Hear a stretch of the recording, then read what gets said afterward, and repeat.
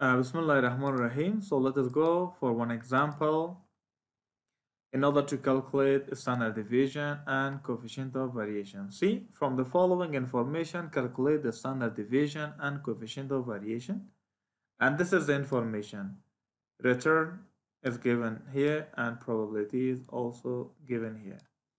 This is the return, and these are the probabilities. But remember that the total probability should not be more than 100%, or if it is in the form of decimal, the total probability should not be more than 1, right? So now let us calculate the standard deviation, and we know from which formula we have to use. I'm going to use from this formula itself. So this is the formula for a standard deviation, and this is the formula for coefficient of variation, right? R minus R bar into power of 2 into it into p root of 2 of this one. So now let us make column. How many columns is needed? How many columns are needed? Basically, in order to calculate this one, so in order to reduce the time, let me open this one again with the Excel and calculate it with the Excel, right? So let me insert the Excel file here. Okay. Click on the edit in order to do something with the Excel here itself. Now let us do it. How many columns are needed here? How to find out how many columns are needed? Basically, you can find it here. One column for R. One column for this one, for R bar, right? So basically, one column for R, one column for P first. One column for R, one column for E. Next column, in order to find out R, we have to multiply R into P. One column for that one. Next column, R minus R bar. Next column, R minus R bar in the power of 2. And next column is P, right? So several columns are needed. Now let us check how many columns are needed. Let us do in this way. Let us say, for example, the first column is R. We want to show R or return in this column.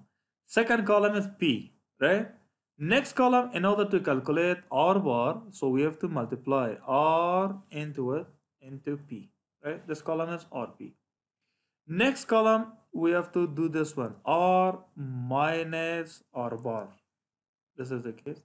Next column is for this one, for R minus R bar, R bar into power of 2, right?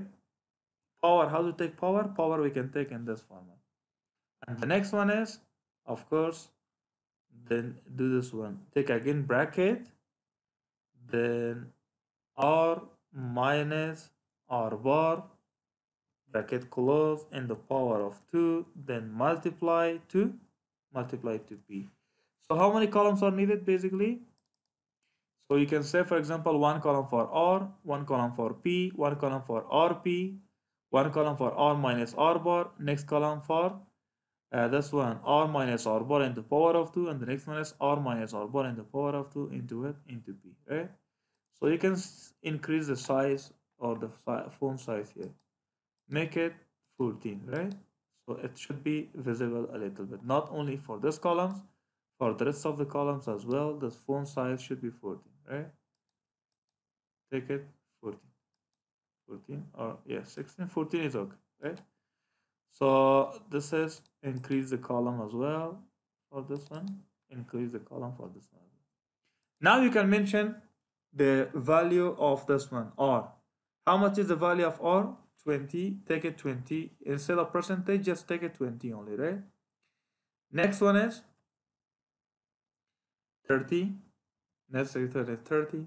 Next return is 40. Next is 25. Next return is 50. And next return is equal to how much? 15, right? So 20 percentage, take it in the percentage. This is percentage. And this is 20 return, 30 return, 40, 25, 50, and so on. One column take in the form of the percentage or complete number, and the second one take in the form of decimal. So instead of 10 percentage, I'm going to take 0.1, right? In the second one, 0.15. And the next one, it is 0.2. and the next one 0.0.25, right? And the next one 0.2, and the next one 0.1, right? These are the probabilities. Then how can you find out the R bar? In order to find out R bar, all R should be multiplied to P, right? How can we do it? So we have to multiply these two columns. So this column, of course, multiply to the next column, right? Whatever is the result, so that is the percentage. So okay, that is fine. 2, right? So increase, so expand this one in the next columns as well. What is wrong here? Yeah, you can do for the rest as well. Now this is the percentage or R. So in this way, so this is the rule of Excel, right? So we can do for the rest of the columns. So now it is multiplied to this one, this multiplied to this one, this multiplied to this one, and so on. And finally, you can merge this column. You can mention R bar. You can mention what? R bar. R bar is equal to how much? How much is the R bar? You have to sum up all the above items. Take the sum of all those items. So take the sum of this one plus this one plus this one, right? So total and take the plus sign. The the expected return is basically how many percentage? 32.25.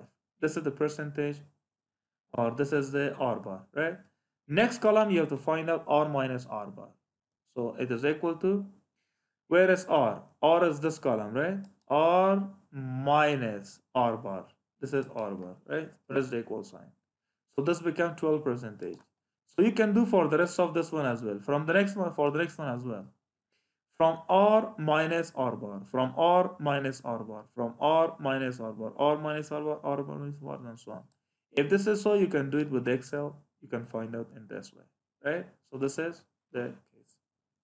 So if you do calculate in this way, there might be some mistakes. So I'm not going to calculate in this way. So let us do this one for the next as well. R, this is R, right? From R minus R bar, you get this value. Next one also you can do the same thing. From each R minus R bar, R minus R bar, right? This is the value. And of course do for the rest from R minus R bar. This is R bar, right? This is the value. And next one again do the same thing from R minus R bar. This is R bar, right? This is the value. And for the next, from R minus R bar. How much is R bar? This is the value, right? So these are the value that we have calculated. After this is R bar, right? R bar, my R minus R bar in the power of 2. So it means this column in the power of 2, we can do it here simply like this. The value in the power of 2, right? So this is a case that you can get the value, right? So you can do for the rest of the things through Excel. So how can you do it? So select this one, then you can find out the value, right? Then next column is, the previous column multiply in the power of, multiply into P. So the previous column multiply to P. Where's the P column? P column is this one. Multiply to this one. This is the case. So you can find out for the rest as well by just pressing this, right? You can do. Now we want to find out the total of this one, right? Find out the total of above. How can you find out the total? Again, you have to take the sum. Take the sum of above items. So take the sum of this one, whatever is the value. The value is equal to 133 point something like that. So then close the Excel. Yes, save it here.